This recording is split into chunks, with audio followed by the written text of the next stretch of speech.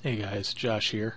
In this video we're going to talk about some of the upcoming features and functionality that's going to be available using the macro builder of the DS4 Windows tool. We're going to start off the purpose of this video, we're going to demonstrate how you can manipulate the light bar using macros.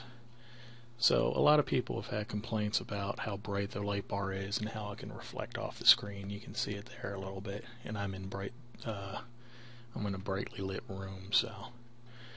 But the effect is even more pronounced dark games at night. So what we're going to do is we're going to show how we can still use the functionality that the light bar offers by displaying the battery level, but keep it so it's not disturbing during games, and we're going to do that using the macros. So what we're going to be doing is we're going to design it so the light is normally off, but then turns on to show the battery level when we tilt the controller up. So when we're actually in normal gaming position, it's going to be off, but if we decide to glance at it to look at the battery level, we can flick it up like this and it'll turn on and show us the battery level. So we're going to start off by going ahead and going into our macro builder screen and creating a new macro, and we're going to call this one check battery.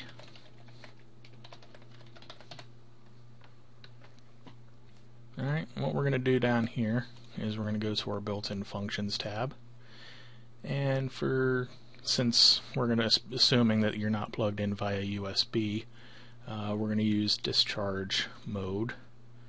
If you are using this via USB, you're probably going to want to set both the charging and the charged modes, but since we're in Bluetooth, it's always going to be discharging for us. We're going to set the rainbow state to switch to battery. Hit OK to insert that. Our discharge color A, which is going to be our fully charged color, is going to be green. Discharge color B, which is our dead color, is going to be red. And like before, we're going to insert a wait for macro release. Since we don't want to spam that, we wanted to do those and then wait until the macro is released. In this case, that means when the controller goes back into normal playing position.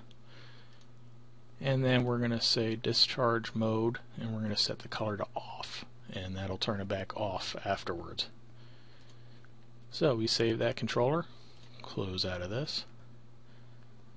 Alright, now we're going to create a new profile, or use an existing profile to add this to. Just going to call it test for our purposes here.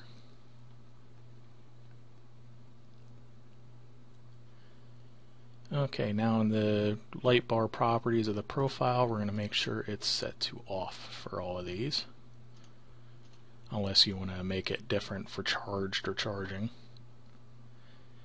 And in the macros over here, for our trigger, we're going to select tilted up, which is currently the last option in the list here.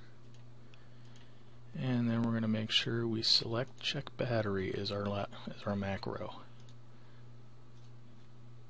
Go ahead and save the profile. Go to controller, make sure the test profile is assigned. And you will see that the light bar shut off as soon as I assigned it. Now, if we want to check the level, all we gotta do is tilt it up. And there it is. Shuts on and off all by itself.